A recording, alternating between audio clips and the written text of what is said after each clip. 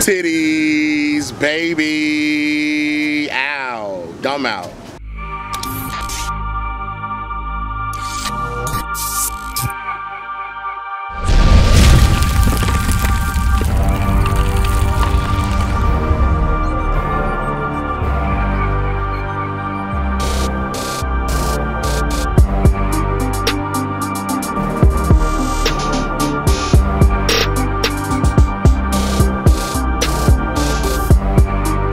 From the block, the Pavement Season 3. Ron Murray, they said you have to go get some of the GOATs, and with me, I have the ignorant military. Man, go ahead and introduce yourself. Titties, baby. You already know what it is. It's Pvmt, Mallie G's, man. We in here like swimwear. Tell them hoes get their fishing gear or fucking drown. Titties, baby. You know what it is, man. Man, big shout out to Mallie G's. Thank you to Pavement Season 3. People wanted to see you. Thank you for your time today, man.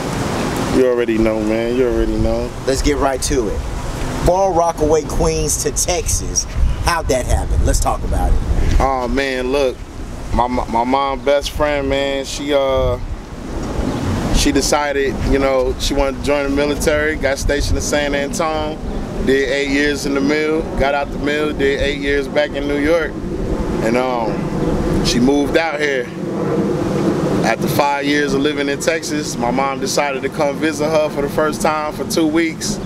At the end of her 2-week vacation, she called my pops, said, look, I found a job, an apartment, in the car, packed the shit, send the kids, we moving to Texas. We was all like, word? We was here, baby. How old were you when you moved to Texas? Like 12 and a half, about to be 13. So was it a culture shock coming from New York to Texas? Hell yeah, it was a culture shock. I got into so many fucking fights, man. Niggas was saying the word fool. Like, that's how they talk to each other. Like, what's up, fool? I was like, nigga, your mom's a fool. Nigga, now we scrapping. Nigga used the word fixing one time, yo. He was literally building a go-kart. And I was like, hey, man, what you doing? And he was like, I'm finna build this, I'm finna build, and I'm so grammatical in New York, I'm like, fixing to build, like building and fixing, like, what are you doing, bro? Like, you're not making sense. He was like, what the fuck are you talking about, man? I was like, bro, you can't fix and build. Like, either you're gonna build some shit or fix some shit. What are you doing? Yeah. We got into a fight. A bunch of shit, man. Niggas was trying to fight me just because I was from New York. Like, I ain't even talk and fuck with niggas. Yeah, I was getting out there. So before you came out here, were you already rapping in New York? How'd that come about? My father was a big time DJ in the 80s, man. If you go on his Facebook, he got pictures on the scene in New Jack City with Ice-T, like literally on the set. He got pictures. He introduced me to Steve Harvey, Cedric the Entertainer. I met Biggie Smalls when I was a little kid. He got pictures with Aaliyah, Ray J, Brandy. But he was on the scene at all times in New York, man. He was going to, he would go, when an artist would drop a new record, he would literally go to Def Jam. So he was working records. Yeah, he was going to all the record labels, and he would get the records so he could spin them at parties and stuff. It was pretty cool. In his apartment in my grandma Brownstone in Bushwick in Brooklyn, he got a whole room dedicated to thousands of records. Yeah. So how'd you get into rap? What were some of your early influences? Man, bro, I'm not gonna lie, man, my mom's was super duper like inclined when it came to music, man. She was listening to all the greats, you know. She was listening to MC Lyte, Queen Latifah. She was listening to a bunch of shit from the 80s and the 90s, man, from the 70s, Al Green, Luther. My pops, he was a big LL Cool J fan, and a lot of motherfuckers don't even understand. At one point, LL Cool J was the Lil Wayne of the game. He was the Drake of the game. You know what I'm saying? He was the hardest rapper out. You know, but my pops was listening to Heavy D, but just growing up in New York, the radio station was playing all that. Well, you know, they ended up banning Wu-Tang, but Busta Rhymes, Nas, Jay-Z, the list goes on, bro. Like, you know, out of all the rappers, but my most influenced rappers when I fucking tuned in to music alone was, and this is my top 3 to this day, and they influenced me for everything that I've done. But first and foremost is Big Pun. Big Pun lyrically showed me how to lyrically flip multis out of the box. That little Italy, everybody know that, you know. And then DMX was so different. It was weird how he talked. It was weird how he rapped, how he delivered, how he went up and down in octaves with the deep voice, and his ad-libs was crazy, man. And then third of all, you know, his pimping, his Cameron, man. Cameron. Dipset. Yeah. You know what I'm saying?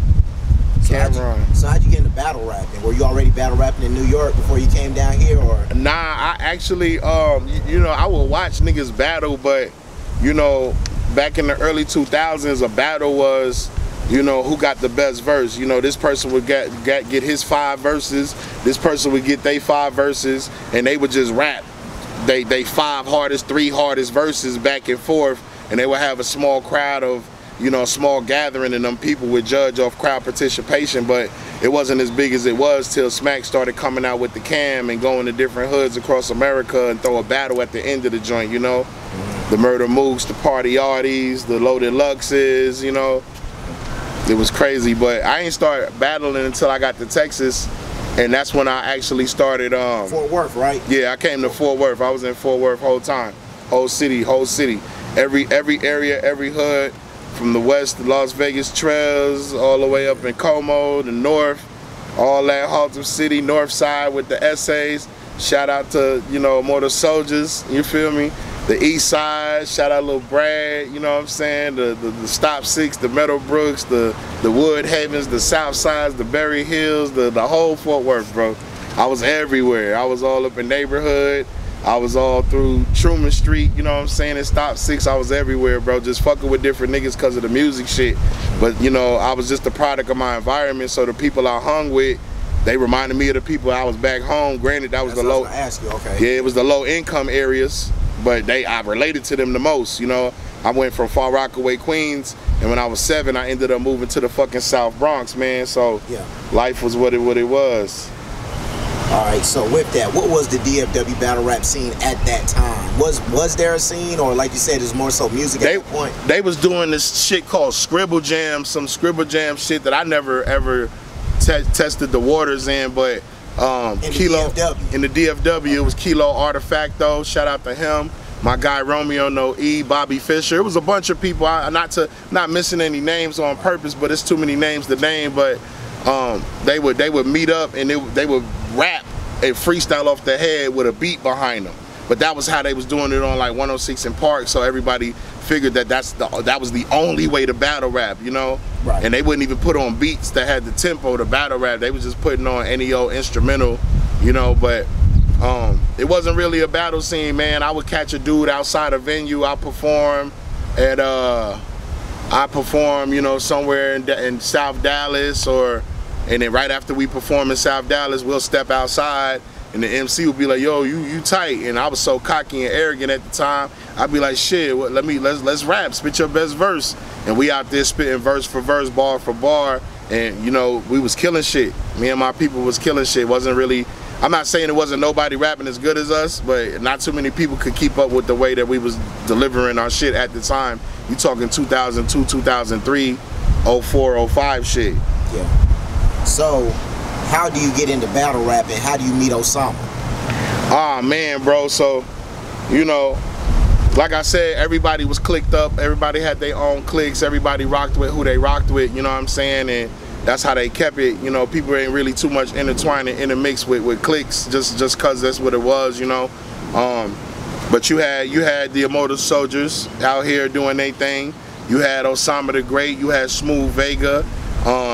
You had Trap Squad Cartel. Shout out Trap Squad. Shout out Trap Squad RP, my man Prada man. That's my brother, man. Real talk. But everybody was doing their own thing, man. Like honestly, like so. I didn't really too much mix with OSAMA. You know, Kilo Artifacto even had his own little mix, but that's when King Coleon started fucking with Artifacto. We met him downtown Fort Worth, flipping CDs at the time. Yes, I said flipping CDs. We were selling CDs, making mad money though. We was making $300, $400, $500 a day. Wow. Selling CDs. We was real good entrepreneurs.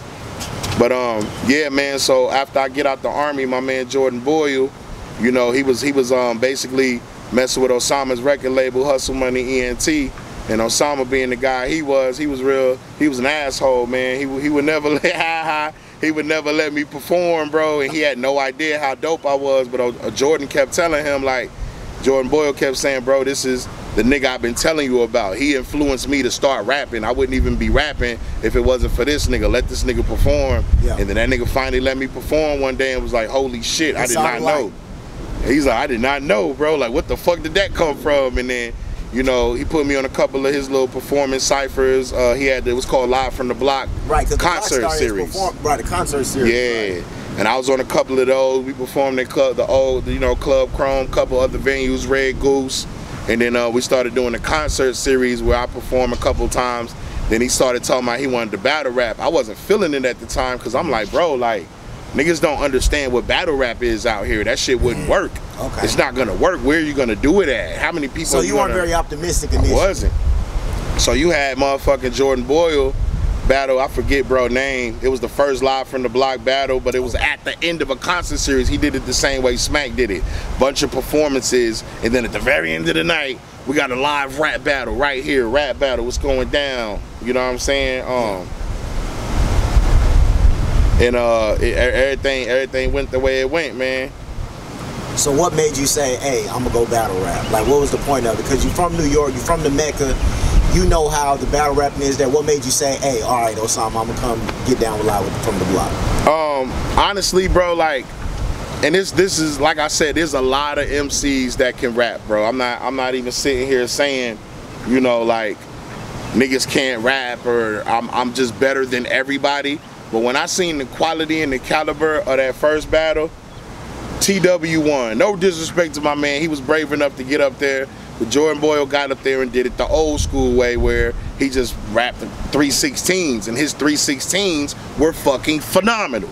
Yeah. They weren't even meant to battle, but the way that we used to write back then, we were spitting the punchlines, the similes, the metaphors. I could rap any 16 out the arsenal and it could sound like I'm battling you because that's what the fuck that's what I was trained on doing. So everybody I rapped with, we was doing the same shit. So when I seen what the fuck was going on, I was like, I still ain't fucking with it. Yeah. So they had to do a whole nother battle. And then when I seen the second one, Osama was like, what's up, bro? Come on, man, let me get you out there. Jordan keep vouching for you. So I was like, fuck it, I guess I'll step out there. And that's when I did, you know, Mallie G's versus Kilo Artifacto. Phenomenal battle. Mallie G's versus Kilo Artifacto, that was your first block battle? That was the first block battle. Okay, most definitely. So with that, how was the Froggy's atmosphere at that time where the events were being held for the block? I hear it was a lot different than it was now. Yo, Froggy, son, was a fucking war zone, B. Oh, it was a war zone? It was a war zone. It was a lot of fucking animosity in the building. You could tell, like niggas clicks will be over here, click will be over here, click will be over here, and I just felt like it was a dangerous location, bro, because it was a long ass fence. And I'm like, yo, I know I'm doing it, but we'll have some girls come in first, and the niggas would toss guns over the fence. B, we'll toss guns over the fence, and the girls will put that shit in they shit. We'll go in, get patted down, because the dude can't pat the girls down, and then next thing you know, we in there strapped up. Like, I don't give a fuck, bro. Like, you know what I'm saying? Just to keep it a brick. So were there crews back then? Because I hear about, like, you were part of Riot Squad, right? Was that more like a battle rap crew or a crew outside something else? 1 second, I'm so sorry. Nah, hey, what's up? So talking about Froggy's, that atmosphere, you know, now there's 500, Ivy League, the Dungeon, the Dojo. You were part of Riot Squad. How were the squads back then and the crews on the block? Man, the squads at one point, bro, like, we wasn't even fucking with each other. Like, we would see whose crew is whose crew, but we wouldn't even talk to each other. It was a few crews, man. I can't remember. I know it was 500 Crystal City. Them niggas would be like 40 deep. Then the Riot Squad would be with us niggas. Then you had like the Ag Town niggas. And then you had the Mexican niggas that was coming with like my man Fiasco and Fiasco Wells, you know what I'm saying? F. Wellington. But it was just, you know, it was like we knew we was battling, but the people that we was with, the crowd we was bringing, they was there literally to have our backs just in case the other crew was fighting, so you could see and feel the animosity in the building. So like when I come, nigga, I was bringing Bloods, Crips, and fucking racist white biker gang people. How are you bringing racist white biker gang people? Cause I'm Mallie G, man. Conversation rule the nation, baby. And as long as you talk the talk, man. Everybody love Mallie, man. It's hard to hate me, man. Shout out to you, man. One, All right, early days of the block, y'all are promoting the block, but not just that, but battle rap as well. How was that? You know, of course, you already talked about it. Fort Worth, the DFW, battle rap's new to it. How was it promoting the block in the early days? Man, it was hard as fuck, man, because niggas ain't really just, they didn't know what battle rap was. They didn't understand what it was or what was going on. So for me to tell them I got a battle rap coming up, you know, a lot of my friends at the time was looking at me like, oh, okay, that sounds cute. Like, oh, that's cool. You know, the girls. But, you know, I had a real strong fan base. So my first music, you had a strong fan base. Fan base in music. And then I just got a strong rapport with a bunch of people. So a lot of my friends, they would come through and fuck with me just off the strength that we've been homies for 5, 10 plus years, some of them. And they was just showing me love, bro. So they would just come to support. They'll pay the $10 at the door. They'll stand there all night and watch all the battles. They'll fucking cheer. You know, they'll boo whoever they boo, you know what I'm saying? But it was real tough trying to get everybody to just understand what the fuck battle rap was, because a lot of niggas didn't even know what the fuck it was, honestly. All right, so live from the block, urban legend, you and Oso, y'all worked at a certain phone company, correct, together? Yes, sir. And I heard that to get subscriptions, you know, when people would try to, you know, get information from one phone to one phone, you know, that's how the YouTube subscribers went up on the block page. Is that true or false, or how did that come about? Yeah, bro, so to keep it 100, man, I had niggas just, you know, you know, OSAMA was like, bro, we need to find a way to get people to subscribe.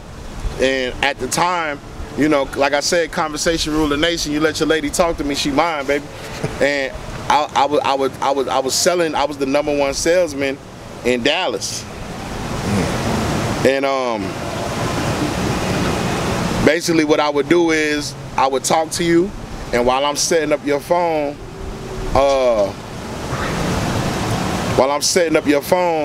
I would show you my battle rap on the TV screen. I would turn the screen around, and you would watch one of my battles. And then from there, you know, it was customer service. I would set your phone up, set your Googles up, swap your contacts and your pictures, and right when I set your Gmail up, I go straight to live from the block and hit subscribe on every phone.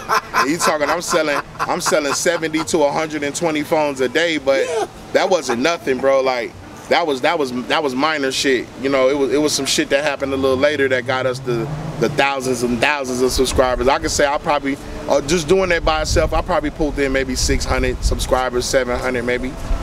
So, you know, looking at your resume, it's a great resume. You were from the block at the beginning. Red, Trey Royal, 1 to C, MSC, Fresh to Death, K9, Boat Nose, Pac Manson, Tension, Kilo, all those guys. And we're going to get to the Tears Over Tears as well. So when did you realize that live from the block was really becoming a thing? And like battle rap was here in the Metroplex. Were y'all the first battle rap league, or? Nah, you had DFW Battle Rap League. They were the first league. Okay, so DFWBL was first. In the Metroplex, but I mean, this ain't no pun to them. I ain't talking shit to them, but it seemed like they really wasn't taking their shit serious. They was doing their shits in like barbershops, and we was doing our shits at venues. You know what I'm saying?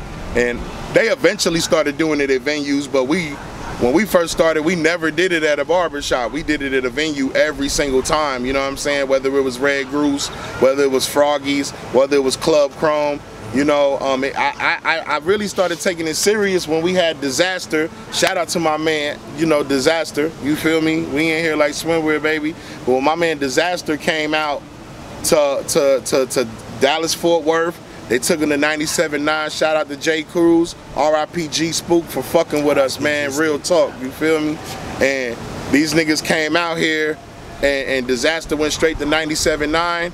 Did a whole freestyle live on the radio, and then they took him to this little studio on West Fort Worth off Cherry Lane. Crazy, I had just got off work, and I'm about to pull up. It's like 150 people there, yo.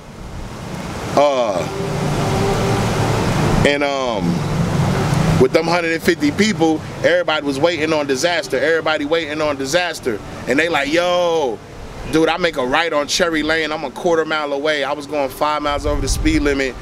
Bitch ass, white settlement, yes, white settlement, PD, pulls me over, say I got warrants and traffic violations in Fort Worth. They smell the weed in the car. They find the doobie. and they fucking take me to jail the night before my battle. It was devastating. Who are you supposed to battle? I was supposed to battle Bobby Fischer. Okay.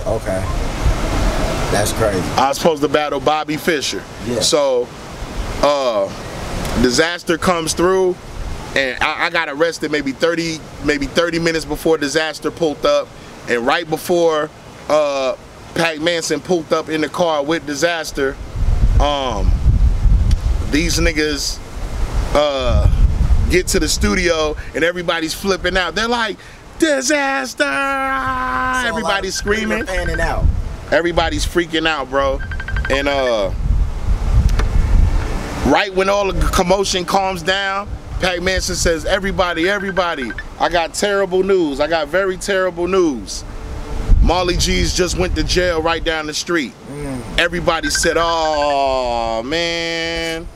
And that shit went away instantly. Like the whole aura of Disaster being in the building went away fast as fuck, yo. So a Disaster from that moment was like, bro, who the fuck is Mallie G?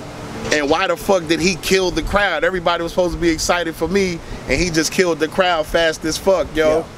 It was crazy as fuck, man. So once that happened, man, that's when I realized that Live from the Block was changing. We clocked in about 400 people in a venue that it was like 462 people in the venue that was only supposed to fit 250 on the inside. We was max capacity, fam, and it was just a beautiful thing. So Mallie G's with the music, strip club legend, yes or no? Can you let this dude in? Hey, as far as the strip club legend shit go, man, I can't even, you know, I started. Were you one of the first people to make it rain in Dallas?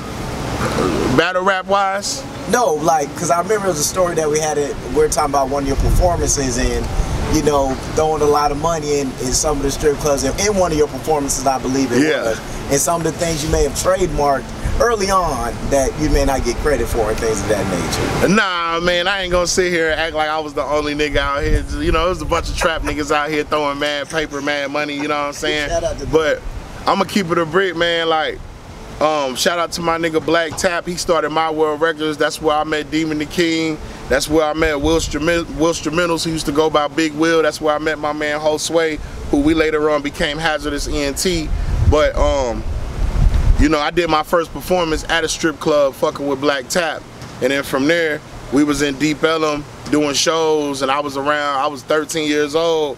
I'm performing in 21 and up clubs, 25 and up clubs. I'm in Chris Styles in Arlington, which is closed now, you feel me? And I was, you know, I'm 14 years old talking to somebody mama, you know, or somebody auntie, you know what I'm saying? I'm 14 going home with them. I ain't had no curfew no more, you know what I'm saying? So I was outside. My mom said if I start failing or if I start fucking up in school, that curfew shit is back in effect. So I ain't had no curfew since I was 13 because of the music shit, fam. And we just kept it a thou wow, man.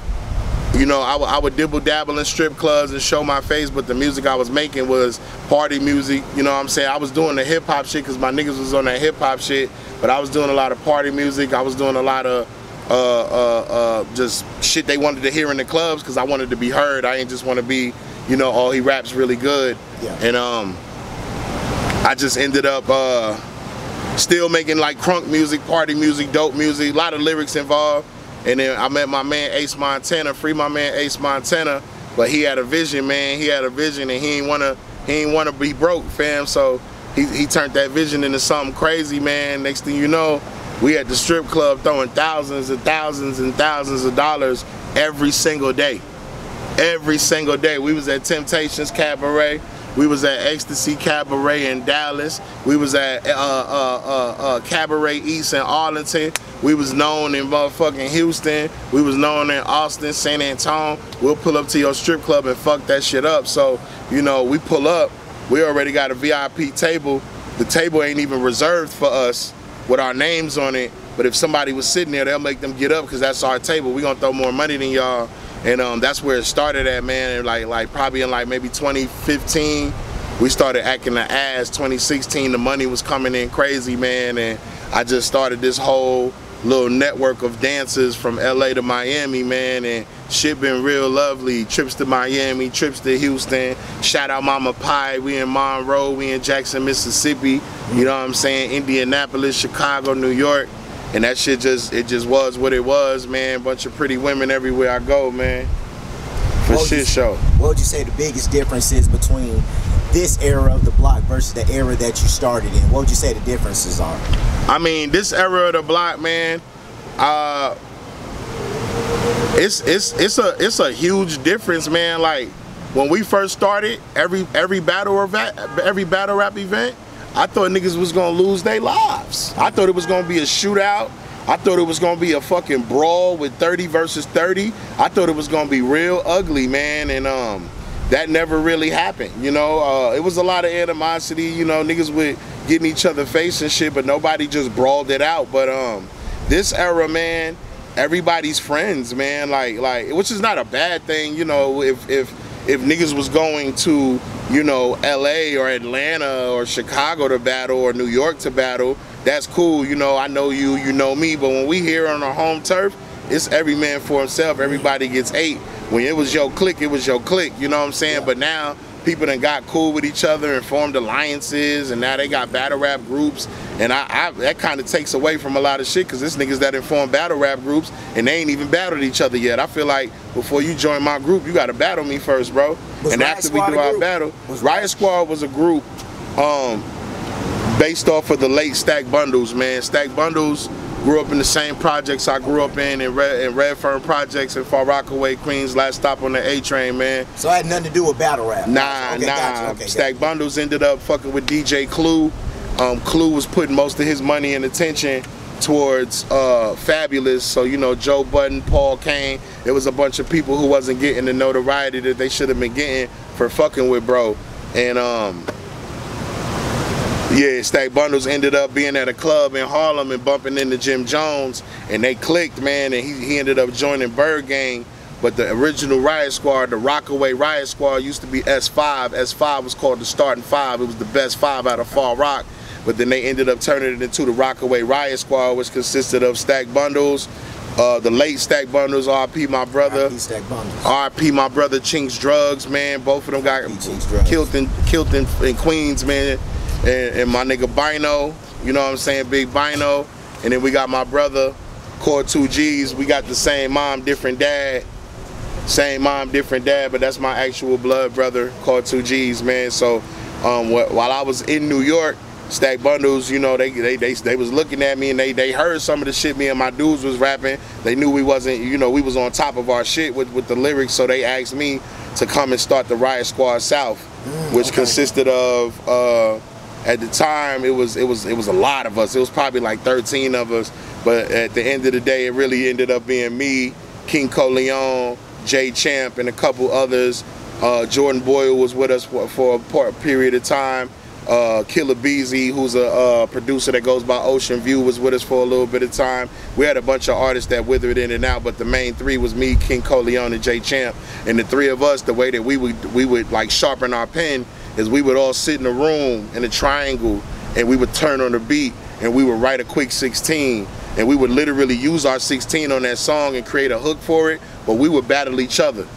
Okay. You know what I'm saying? And that's how, like, whoever got the best verse, Coleon's verses was always the craziest, Jay Champ's was always the hardest, and mine's was always the most, like, technical. Mine's was always, like, witty and, you know, casually fly, you know what I'm saying? But, yeah, the three of us together, we would do shows and then rap with niggas outside the venue, and that's how we got our mark. And that's how OSAMA even approached me to battle rap, because of the stories from back in the day. Okay, but you're not down with no battle crews though? Nah, I ain't with no battle crews. I ain't with no battle crews. I don't want to be with no battle crews. I don't even like the battle rap shit, because I don't even want to deal with the politics, nigga. Okay, so with that, better talent, the early days of the block or now?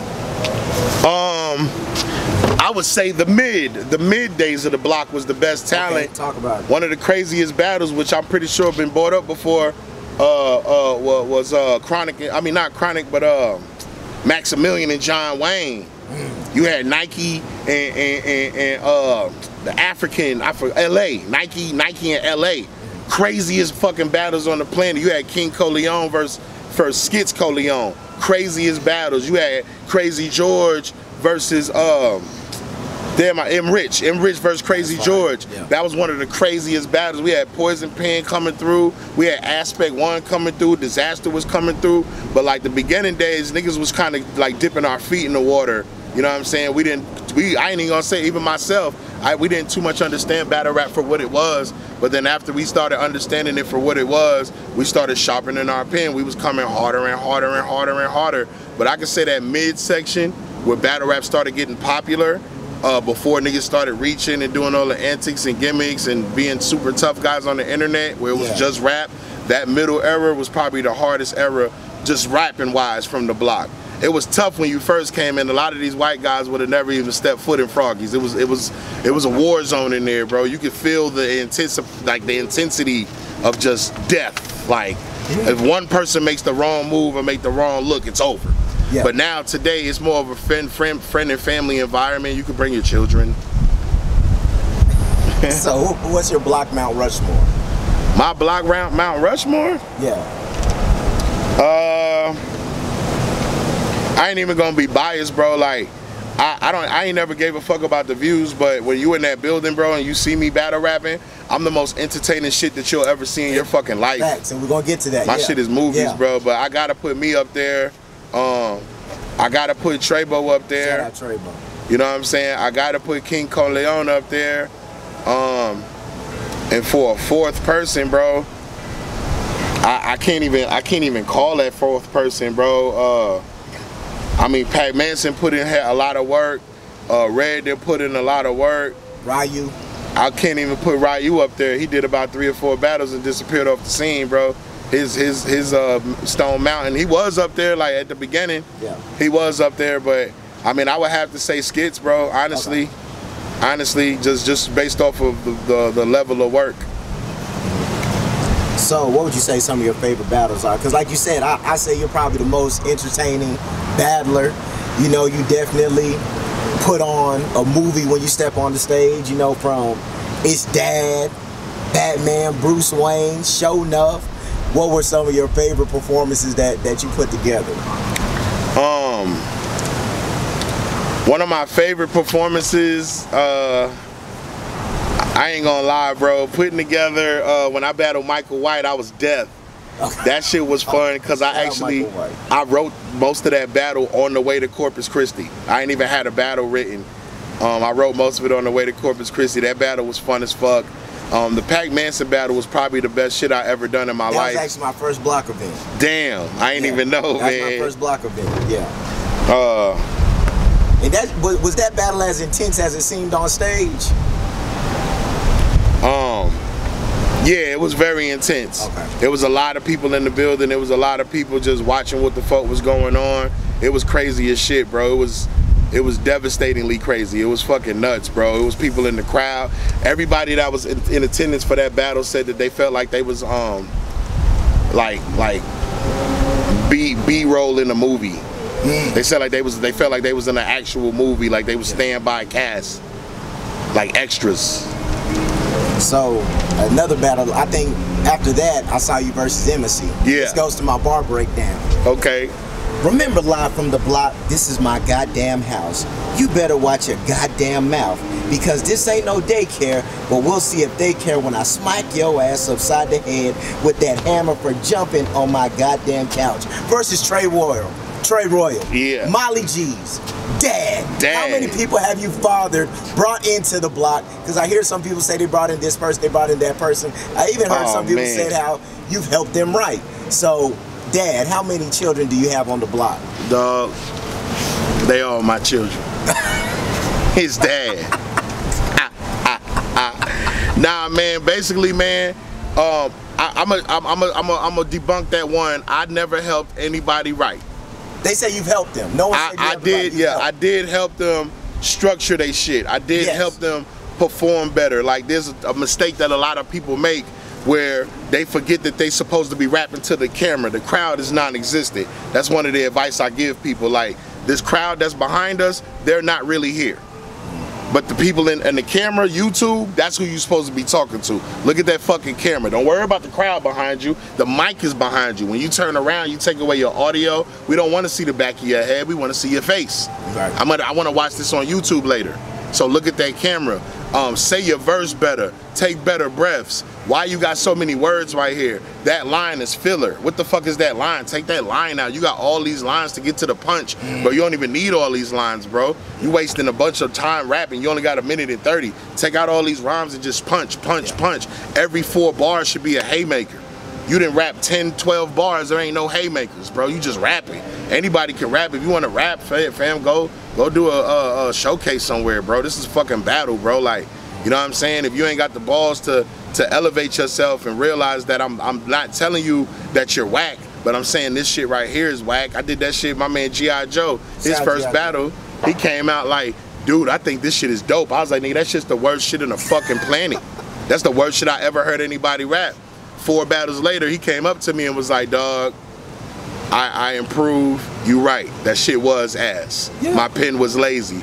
But I was just making sure that, you know, I didn't want niggas to embarrass themselves, bro, because you got fans and people coming to see you, and I got people coming and paying to see you, and if you're not, like, coming through, which I'm not going to sit here and talk shit, because I ain't going to lie, bro, I never really gave a fuck about this battle rap shit. I was doing it for fun, and I would write every single battle the day before the battle.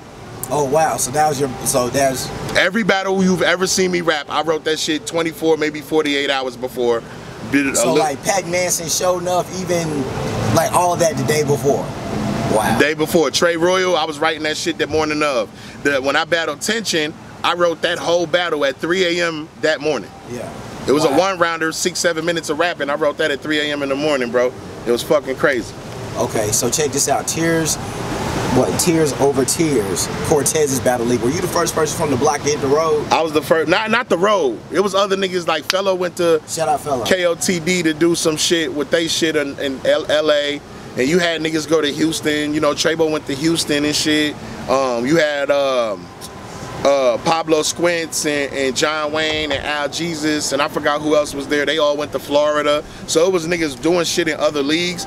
I could say Robin Rhymes was the first person to make it to that level. Robin Rhymes. You know what I'm saying? She was the first person to make it to that level, and then after that, I was the next person to make it to that level. And then I could say, you know, after me, it was like Crazy George, and then I mean, Trebo's been consistently doing it. You know, Low went to Washington to do it. And if I've left out any names, it's not because I'm not saying fuck you. It's because I don't feel like thinking that much. I smoke weed and I'm an alcoholic, respectfully. All right, you made a cameo in Jalen's battle. That was going to be another bar breakdown. But the Mallie G's op list. Who needs to see Mallie G's? Because you definitely made some cameos in battles. You said, shout out, you know, who's on your op list? So look, man, I'm going to keep it 1,000. I've only battled one person that I wanted to battle. OSAMA the Great. Who was that person? Michael White. Okay, okay. OSAMA the Great is like Dana White when it comes to this battle rap shit. He figures out who the fuck you are. He figures out, he basically tries to match the opponent with the opponent and be like, all right, this is your rap caliber, this is your rap caliber, y'all both do this, and he tries to make y'all fit in weight category as far as bar ability and performance, and that's what he does. And he does a pretty good job at doing it, but I haven't battled anybody that I wanted to battle. I wanted to battle Shiesty and Rich. I would call them niggas out all the time. I would tell them to their face, bro, you gotta see me. I would tell them, but it never happened, and now they kind of don't even want to battle no more. It was just a lot of procrastination. But for the niggas that think I'm picking on niggas, like I ain't pick nobody. OSAMA would pick them, and them dumbass niggas would agree. Not my bad, you feel me? But yeah, Jalen, pussy, he gotta see me. Fake Sinatra, he gotta see me. I would love to battle Pablo Squints. Ooh. Cater the Felon's been talking shit. Oh, let's go. Let's go. It's a bunch of people, bro. There's nobody that's obsolete. I will battle I've told everybody on the group page, I will battle anybody that wants to fucking battle me. But do you really want to fucking have to guess what character I'm gonna come to the stage as? Do you really want to sit there and think that much? Do you really want me to manipulate your life and make fucking promo videos to fuck with you at 3 in the morning? Do you really want that shit? Nobody wants that shit, bro. And it's like people don't request to battle me for little shit like that. That has nothing to do with me, but everybody on the block that I haven't battled, you're a fucking op and you're a pussy. All right, last one before we get out of here. How proud are you to see where the block has, you know, came to at this point? You know, you literally helped build the foundation to see where it is at now. How proud are you? I mean, to keep it a thou, bro, I was excited and then it kind of went down. And like I said, bro, your business is your baby. Your baby is your business. You run your business like it's your baby. I can't do anything. It's OSAMA's business. Me, Trebo, Woodgrain, we tried to help as much as we could to build the brand and make it something better than what it is. But we could only do so much because it's OSAMA's baby. I had so many great ideas that would have put us way ahead of everybody. I told OSAMA, let's do a 2-on-2. He was like, bro, why the fuck would I do a 2-on-2 when most niggas can't even get through one round? I was like, bro, we should do a whole round of 2-on-2s. Let's do it. About 3-4 months after that, URL starts announcing that they doing 2-on-2s. It's crazy. So I said, fuck it. I became the bad apple. I became the Batman, the vigilante. He also wanted to kick Embassy off the block. I said, nope. Embassy's gonna be the best rapper on the block. He's the best. I trolled niggas for days, and until this day, nobody has had a bigger reaction than Embassy coming from behind the crowd, from the middle of a crowd. 20 minutes of a video, you don't see this guy. Out of nowhere, he comes from behind my fucking shoulder, says, how should I defeat these niggas? Crowd goes crazy. Embassy had the best reaction on the block. And then, just like, OSAMA, I love you, nigga, but you was doing a lot of shit. Nigga, to also just trump the shit that he was saying about not doing 2-on-2s, me and Embassy did the first fucking 2-on-2, which inspired Nike and Shice, which inspired Coleon and Smoke, which inspired everybody that came back and did a 2-on-2 after that. They came to me and said, bro, after I seen you and Embassy, I had to. I am the most inspirational nigga on the block. I bought in Red, I bought in Pac Manson. I inspired Trebo he attended his first battle rap and wasn't impressed till I rapped. Trebo is one of the most prestige battle rappers in the state of Texas right now. OG Percy, his motherfucking, one of his sons said, Dad, you should battle rap. He showed him some New York shit. He said, son, how the fuck I'm gonna get to New York? That nigga said, Dad, they do it here in Texas. He showed him Live from the Block. OG Percy said, bro, before I started battle rapping on Live from the Block, I kept telling my son, I want to meet the dude with the glasses. I want to meet the dude, that dude right there. I got to meet him. OG Percy first battle versus the Beast. I'm standing right there. Had him ready. Robin Rhymes, her first 3-4 battle raps. She sat in my living room and rehearsed every fucking line. I said, no, nigga, you got to say it better. I was like Mr. Miyagi. Motherfucking Kushites was the dojo. And that's what everybody will tell you. Kushites, you would come in Kushites and you would stand on that stage and you would rehearse your shit, and I would not let nobody in unless you allowed them to. I would let you rent that for free, and you would rehearse your shit over and over and over. It didn't matter if it was early in the day or 2-3 in the morning. I didn't give a fuck. If you wanted to rehearse your shit, let's do this shit. I'll open up that fucking door and I would let niggas spar each other in Kushites. I would let niggas go over their shit in Kushites, but Kushites came to an end. And when Kushites came to an end, Bryce Fellow opened his doors and allowed his living room to be the new dojo, and that's where all the battle rappers would meet up at, and we would rehearse our bars. But it's a bunch of niggas, fam. I don't give nobody no lines, so don't sit here and say that I'm helping niggas. But even my nigga Sean Gotta, who's one of the greatest battle rappers in the, my nigga, you feel me? Even he calls my line all the time, like, hey bro, hey fam, what you think about this line? Before every fucking battle, he calls up Lex.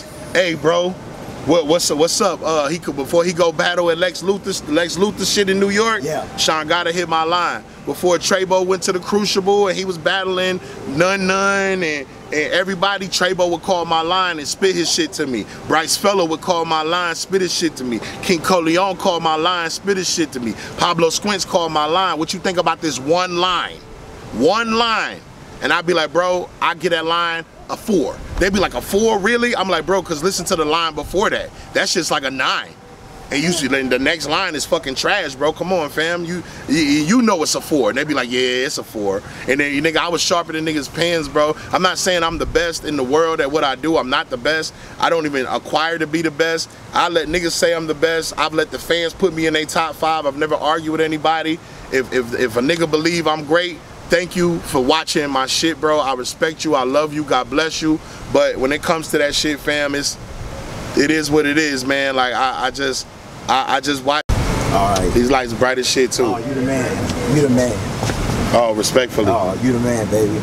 All right, 3, 2, 1. You said you wanted a history lesson. Go to the OGs. You got it. Molly G's, thank you so much. Live from the block, season 3, The Pavement. Get us out of here, Molly G's. Hey, man. Make sure y'all go on motherfucking Instagram and type in MALLIEGS. You're gonna see me with my shirt over with the Batman signal, because I am fucking Batman. I'm motherfucking Bruce Wayne's. Lanes need to stay in their lane. I'm flying in the paper plane, flying in the helicopter propeller cooler than the polar bear toenail, you know. So make sure you get on Instagram and follow PIMPTVRLM, Party in My Pants TV. Make sure you go on Pornhub and type in Party in My Pants TV. That's the TV show. We traveling the world where I interview people from the motherfucking sex industry, because that's where my focus is at right now. I still attend battle raps. I still go to battle raps, and you might see me do a cameo in a nigga's battle every once in a while. But am I an active battler? No. Will I still battle a nigga? Yes. Have I told niggas that I'ma battle them? Hey Sinatra, you are a fact. Have I told K the Felon that I'ma fuck him up? Sure I did. Have I told Jalen that I'ma do him worse than skits like ×10? Of course I said that. Did I still call out Enrich and Shice? Every time I see them. Niggas stop acting like I'm running from battles. If the shit don't make sense to me, I'm not gonna sit there and waste my motherfucking time. Suck my fucking cock. Oh, and I hope y'all enjoy the video. Pussy. We out. Hey, what's good, baby? We live direct in effect. I'm in here with my man Ron Murray. Yes, this sir. is The Pavement season 3. This is Intergalactic Pimpin'. Yeah, they call me Dr. Sylvester, the world's greatest hoe tester. You ever see me on the Bob Parker show, The Price is Right, the Brad Ritchie show for 3 days and 3 motherfucking nights? Yeah, I'm that motherfucker they warned you about, right? Cause I got more game than Van Henny, got Poker Bean and more flavor than motherfucking Annihilator. Baskin Robin had 31 flavors, I had way more than them. Chach, and you can take that to the motherfucking bank. Feather in my fedora, baddie in the passenger, getting head from somebody's daughter. Player in the game, poor sports mad, cause how I caught her. The judge bang like a gavel, order in the court, sir. Wow! Y'all still fuck with them fuck for free hoes. I'm wearing $1,000 tuxedos. I got a baddie from Puerto Rico, half a bottle of Clico, and she gon' give you a freak show. Tired of getting beat, then you should fuck with me. I spit my G, now she choosing to fuck with a P. You gotta pay to touch on them cheeks. I got your woman crushing the luxury suite, busting nuts for a fee. Gladly, you'll pay the price to get the kitty. I'm with the baddies, taking flights to different cities. Check me, the mommy sexy, on yachts and jet skis. The block respects me. I'm always in the view with some beautiful women. Most of them knew this, you know I ain't new to this pimpin'. It's music to my ears when they recruit for the business. Got them choosing niggas mad cause they losing they bitches. Over there, you have to ask for permission. Fuck with me, bag a trick and you can get commission. Look into my eyes and you can see the vision. The difference between them and intergalactic pimpin'. This isn't from a different dimension. All is, listen, pay attention. Wisdom, the bread you get, I'll invest a percentage in the interest. Will turn your business into a business. That's the mission, easy, if you with it. Jeezy, let's get it, believe in this pimpin'. These niggas trippin', find a hoe in Homer, give her all your dough, and that's why we call you a simp, son. Titties. Gee.